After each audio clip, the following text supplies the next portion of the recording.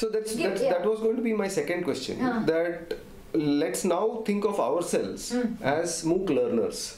As in learners who are enrolled in a MOOC. Who are enrolled in a MOOC. What are our expectations? What comes to mind when you think of yourself as a learner in a MOOC? First time or? First time or any time. First time or any time. So I'm just trying, because that is what we expect the focus question discussion to be about. So I can talk about my course.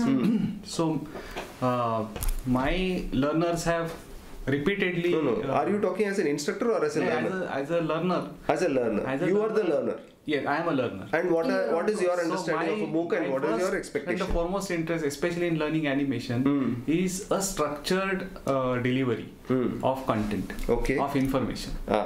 Bits and pieces of various parts of animation are available. Right. And I am the one who has to curate it. Correct. And I get a dead end after a point that if I learn... So somebody has done the curation for you. Somebody does the curation for me and tells me a cohesive story. Correct. Is what I am looking for, because two reasons. One, it is not available. Second, it is very expensive. Right. If I go to a face-to-face class of animation course, it is very expensive. And there is no guarantee that I will still be satisfied with that story. So as a learner, as a pure learner, my expectation, or rather the reason MOOCs are attractive is the access to the variety of knowledge.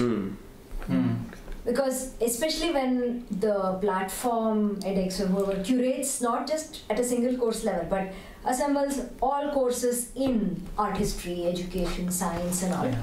For me, actually, it is the flexibility part of it, you know, where you can do it at your own pace, you can look at it, you have a week to actually look at the content and do the assignment. That is the most attractive part.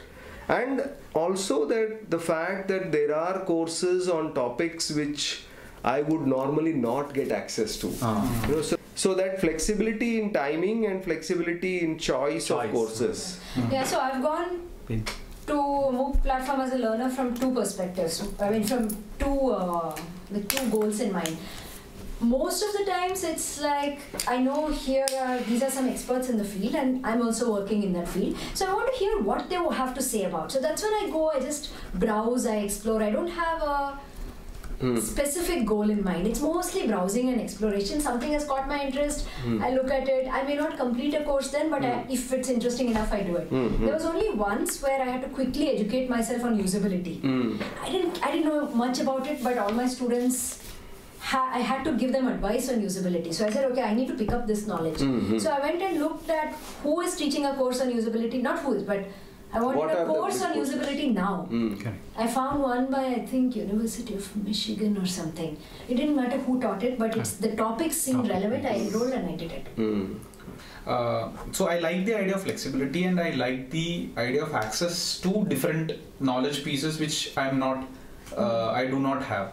But for me, what works in a MOOC is more of talking with other people who are taking that course. I mean, see, each of them are coming from a different context and they apply the same knowledge in various ways. And those pieces of knowledge, so for example, so I took another course on technology, different technology tools for blended learning. That was where I got a list of tools that several people use for the same purpose. I mean, those are the kind of information that I generally look for in a course when it is offered in a MOOC. So it is combination of choice and curation. So choice, curation and interaction. For him it is interaction, right?